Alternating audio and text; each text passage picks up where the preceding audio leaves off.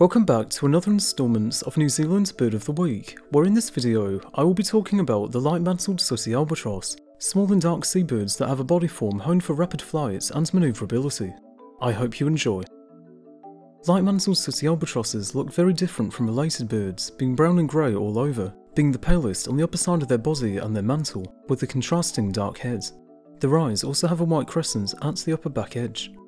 Weighing around 3 kilograms, males and females are similar in size and employ a variety of feeding strategies, including surface seizing, surface filtering and plunging. Diving ability measured by depth gauges have revealed a maximum diving depth of around 12 metres in pursuit of prey, with them mainly feeding on squid, followed by fish and crustaceans, with there being a large variation in the importance of these two groups varying by breeding sites. They don't follow ships as often as other albatross species do, although they don't typically encounter them due to them being most commonly found around the Southern Ocean, with a circumpolar breeding distribution.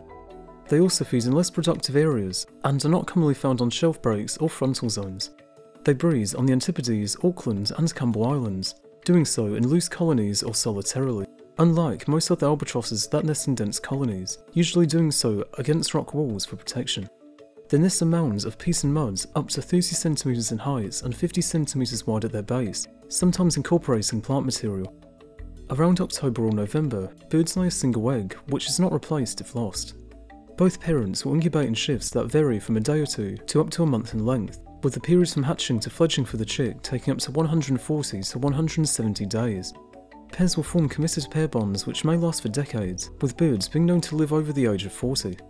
Their population in New Zealand is estimated to be around 30% of the global population, around 6,800 pairs in total, although they are classified as near threatened due to long-line fishing activities and the impacts of introduced predators, although their frequency and impacts on them as a whole remains poorly known as of now.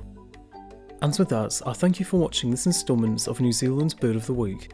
For next time, you are now able to vote for the New Zealand blue-billed duck, the only member of the widespread genus in the country, although because of their extinction, little is known about them.